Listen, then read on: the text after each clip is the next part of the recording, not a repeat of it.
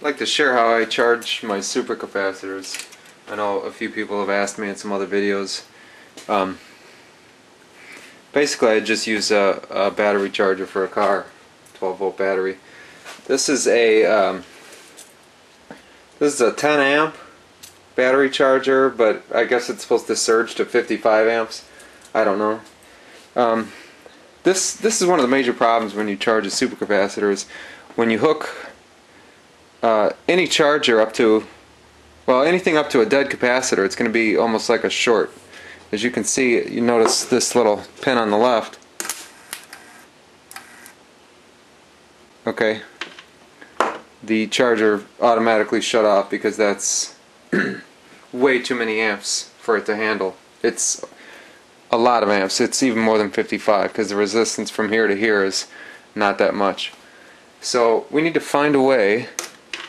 We need to find a way to charge these at a rate that this thing can handle.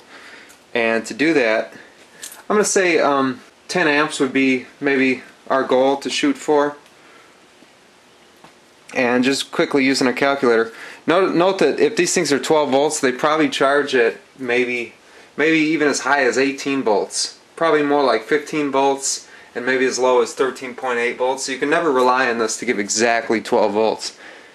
And you don't want to overcharge your capacitors. You don't want to give them over voltage. So each one of these are 2600 farad 2.5 volts. So I have 5, 10, 15. I can handle 20 volts at the moment.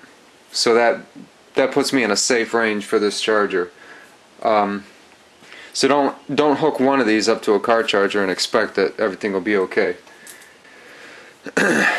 So you notice we're at 2.42 volts. That's on all these caps at the moment.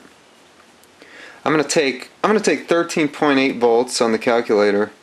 Divide that by, I want let's say 10 amps.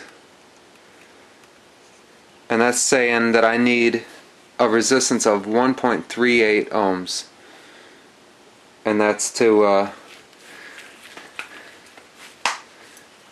charge this at about 10 amps. So basically all I've done is I've taken 4 feet of 12 gauge wire. It's solid, but I hear that the stranded works better. I hear stranded even at the same gauge could handle more amps. I'm not sure if that's true, but this is what I have, this is what I use.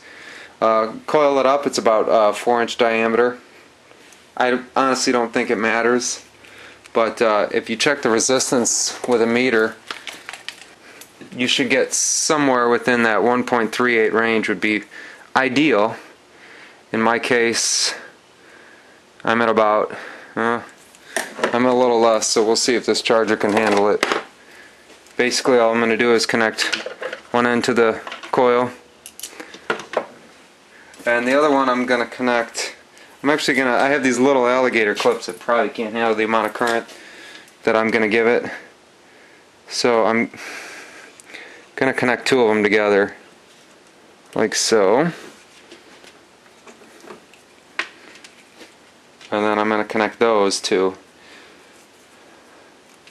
this, and we'll see what we get. That's a safe amount. We're running at, okay, these things can't handle that heat, but we were actually at about 12 amps, which is great. The only thing is these alligator clips are just a little too small for that. So, now that I've burned the insulation off these nice alligator clips, let's see if we can't just use one of the clip ends to clip this wire to here. I think that'll be the best for us. This other black wire is just a it's just going to this meter right here. Okay, it doesn't like that. I'm gonna let it run though for a second. But obviously if you use more wire, you're gonna get more resistance. Always coil it up. You're gonna get more resistance, and that's gonna lead to less amps. So in this case, I probably should have used a 5 or 6 there. It just shut off. Probably should have just used a 5 or 6 foot wire. Would have been ideal for this. But you see, we've increased almost 3 volts just from that short period. This thing shut off. It's not liking me right now. And now that it's back on, I'm just going to give it to it again. Ooh. Okay, that thing desoldered itself when it got hot. Look at the wire here come out of the side. It can handle that for a little bit before it shuts off. If you have a charger that can't, that doesn't have a shut off like that, you might want to definitely use more wire. Otherwise, you'll just burn it up. You'll notice there's stuff inside that glows red when you're doing this. And this is a tremendous amount of energy we're giving these capacitors right now. And you notice as we come up to voltage, this thing's fluctuating a little bit. It's going to draw less amps as you come up to voltage. In this case, we're at 10.7 right now, and I saw this thing fluttering a little bit. And it's actually, it's hard to see, but it's actually on its way down. And it should drop to 0 as these capacitors come up to charge.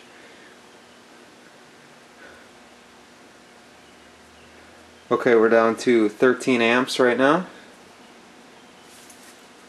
Okay, so this charger stopped at about 15.53 volts. It's since dropped to 15.45 just from these capacitors. And then you can go ahead and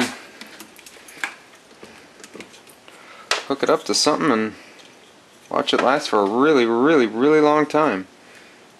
This will probably last for a couple hours like this on these capacitors. And I might just leave it here just to let it drain too. It's a pretty bright light.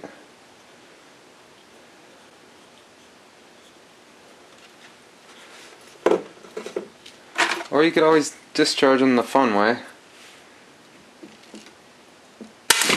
Woo! This wire is like super hot, like right now, like it's really warm. That was fun. It's a